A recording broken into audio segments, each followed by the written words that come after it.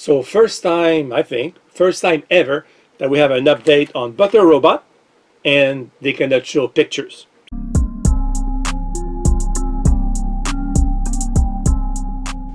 Hello guys, welcome to my channel. DDL had a webinar again. It's on September 1st, 2022, and I have the highlights over here. Again, this will be posted on the DDL website, but I want to give you my my comments here on this webinar, and I'm going to use there you go, my friend Cosmo here. You're going to be useful. You can see on the first picture, this is Todd Woods here in the top corner. He seems to be replacing a Matthew Eversole that we've seen for the past more than, I don't know, 2 years maybe. So Todd here, I don't know if he has the same title as Matthew did, which is the Chief Marketing Officer. I'm not sure. But looks like Matt does not work anymore with DDL.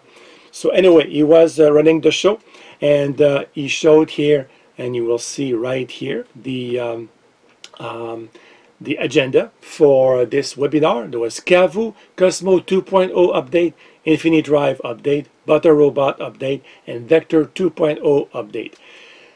Like I said, I have many interesting things to tell you guys. So the CAVU update was interesting because they had a guy from Draganfly, and his name is Paul Mullen.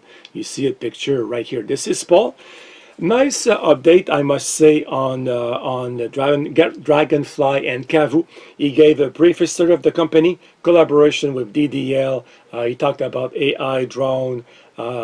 He showed pictures of a prototype. I have a picture right here to show you. Look at that, guys. A prototype of a flying vector. Not sure how this. I'm not sure how this will work. Well, I do know how a drone works because, well, you know my channel, I cover drones also, but they're talking about AI. I'm not sure. The good news is that Paul said the drone will be around 200 grams. That would put the drone below regulatory requirements in many countries, which is 250 grams. So 200 grams you can fly without requiring a license in most countries. They did say they want to reduce the noise also. They want to make the drone quiet so that it can hear commands. And they're going to design the props so that the noise will be reduced. Paul did say it's more than a toy, and it can be used also outside, not just inside. And when Jacob steps in, he said a flying Cosmo. I was surprised by that because he didn't say a flying vector. He said a flying Cosmo. I'm just wondering if he made a mistake by saying that. Then Robbie Bussard, or actually this picture here, they tried to show a video, probably a feed from the camera in the prototype drone, but they could not get the resolution right, as you can see here. So they had the issues, so we could not see a video.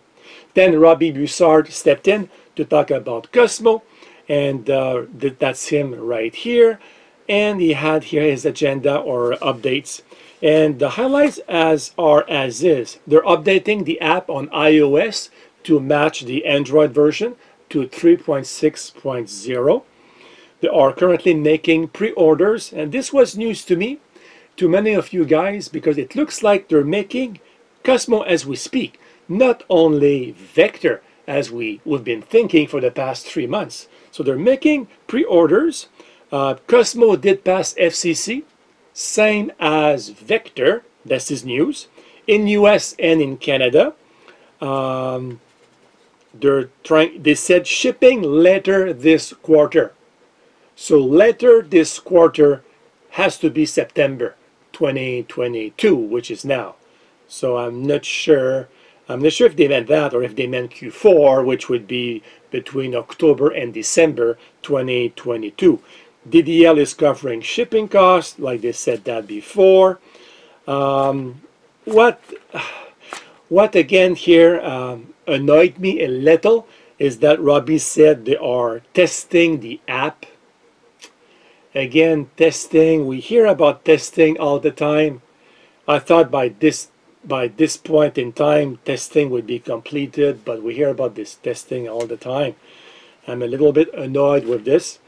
And then they showed the new website, and I have a picture right here, right there. So Robbie showed the new DDL website.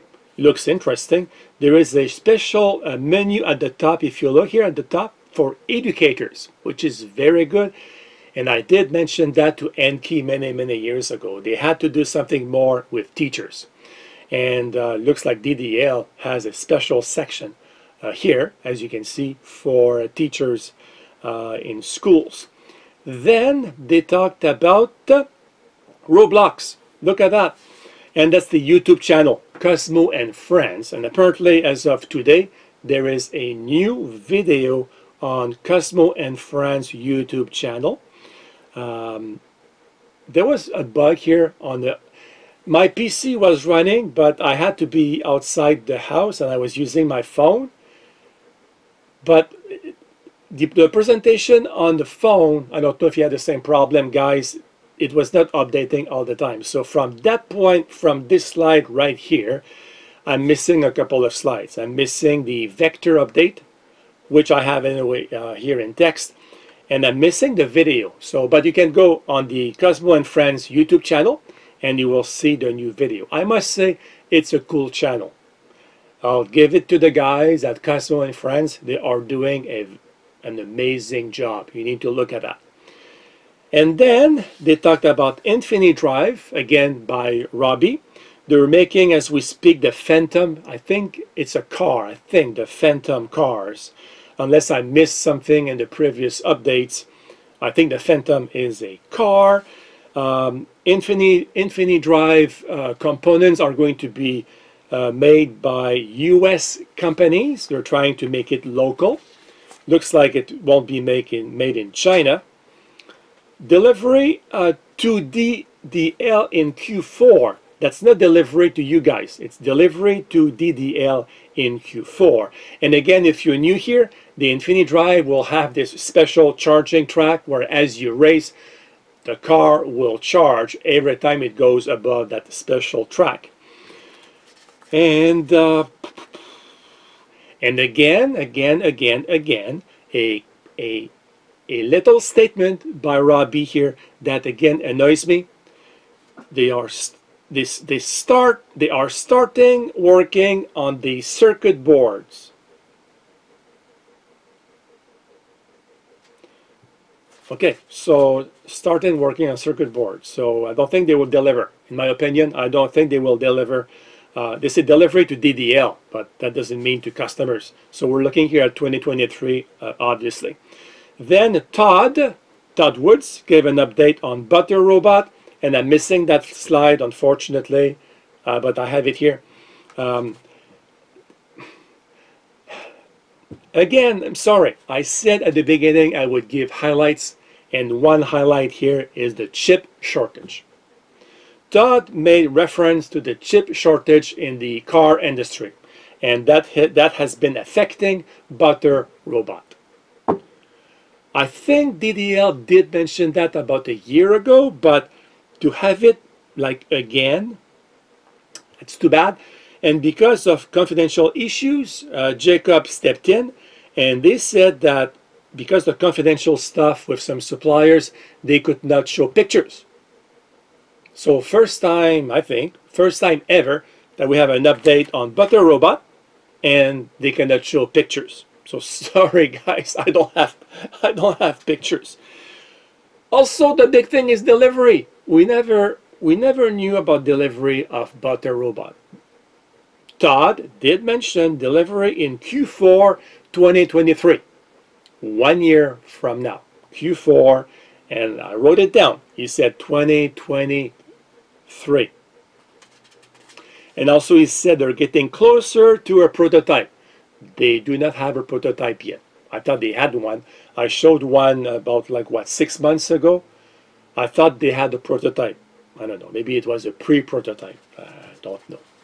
Anyway. Then Vector 2.0. That's the second slide I'm missing. And again, I was on my phone and it was Zoom was not updating at this point the slides. I am very annoyed by that. So Jacob said FCC completed. I thought and we thought it was in the US alone, but no, it's also in Canada. So FCC completed in the US and in Canada. They are currently working on safety testing in the UK and in Europe, and I think I heard also in Australia, I think. So they're shipping, apparently they're shipping now as we speak to US and Canadian customers. They do know about the heating issues, and I don't know, Guy, if you know about this.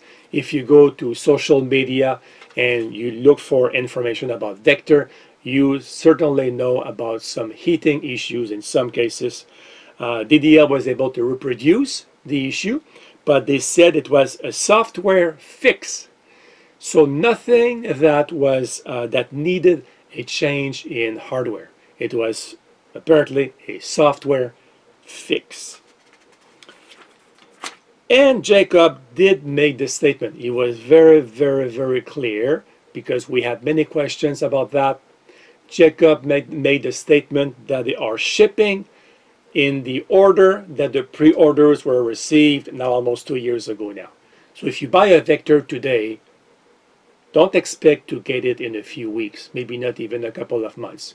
You will get it after the people who pre-ordered before June 2021 and actually starting in November 2020, if I've got the dates right, I'm quite sure. So November 2020 to June 2021 are pre-orders, and they're shipping these now as we speak. I'm still puzzled though that we don't see unboxing videos on YouTube or TikTok, on Instagram. I'm puzzled if they're shipping as we speak. I don't know. Jacob did say many times that they want feedback from you guys. They want feedback. They actually appreciated the feedback they got for the new website, but they want also feedback on Vector and Cosmo, what you would like them to do in the future. Finally, Jacob did confirm that all vectors will go to Firmware 2.0. A lot of people are not happy about that. Some people are afraid that their Vector 1.0, which is currently on their Firmware 1.8, or 1.7 or 1.6 if you never upgraded, they're afraid that with 2.0, the old vectors may not work correctly. I mean, I share that concern, but let's hope that that they will work correctly. So, guys, this is the update. Many things that I said here were said verbally. So you would have to watch the whole webinar, which was almost an hour and a half, to get all the details I just gave. So, but you don't have to now that you watch my video, and you got this summary in about 7 minutes. So thank you for watching, and guys, as always, let me know what you think in the comments below. I'm going to repeat what I said a few seconds ago. I am still puzzled that we do not see unboxing videos on social media. If they're shipping as we speak, to ship from the US to a US destination takes 3 days. So I don't know why we're not seeing unboxing videos. Thank you for watching, and see you next time. Goodbye, guys.